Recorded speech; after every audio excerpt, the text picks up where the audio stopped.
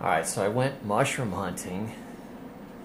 As you can see here, I hit the mother lode. This is a bolete mushroom. I didn't cut the tail of it off, I should have.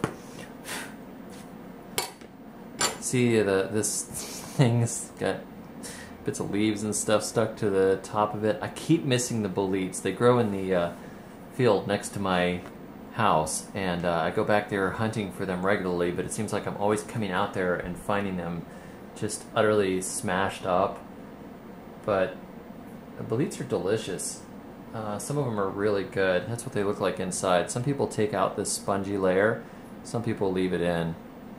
This one stains blue very slightly, but I'm gonna eat it anyways. I'm not gonna worry about it. It's very slowly staining. And I'll let you know if I die in a future video.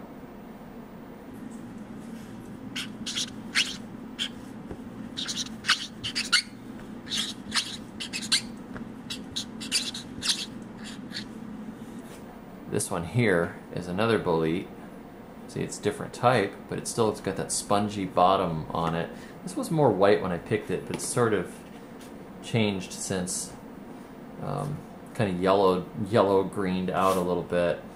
It's interesting, there are species of flies that lay their eggs, or insects that lay their eggs right into mushrooms.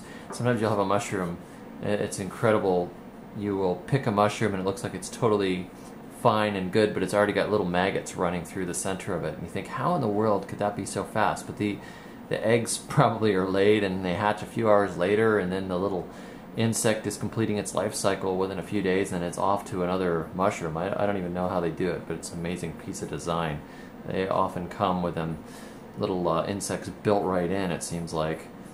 So those are a couple of boletes I found. Here are some good looking chanterelle mushrooms. I should have trimmed all these things nicely, but it was getting dark and I was out walking and I thought, just grab all I can quickly. I was getting utterly eaten alive by mosquitoes out there. But you can see this beautiful chanterelle. I've got multiples here.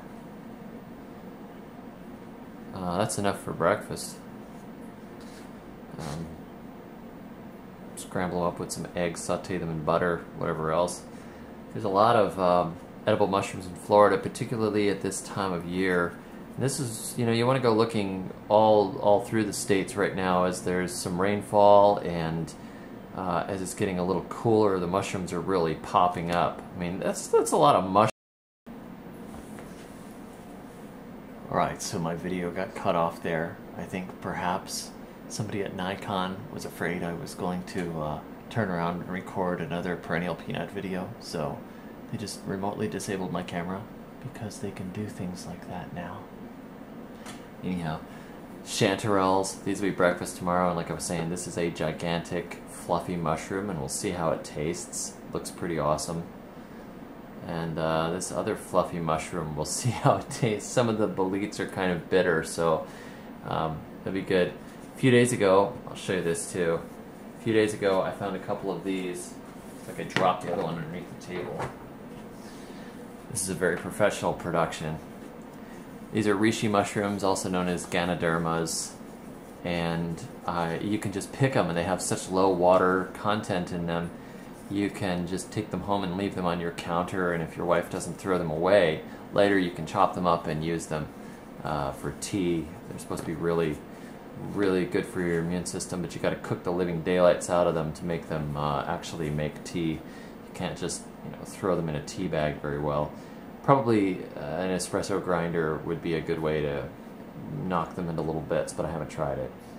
Anyhow, just a little bit of mushrooming from the south here, and I hope to see you all online at thesurvivalgardener.com.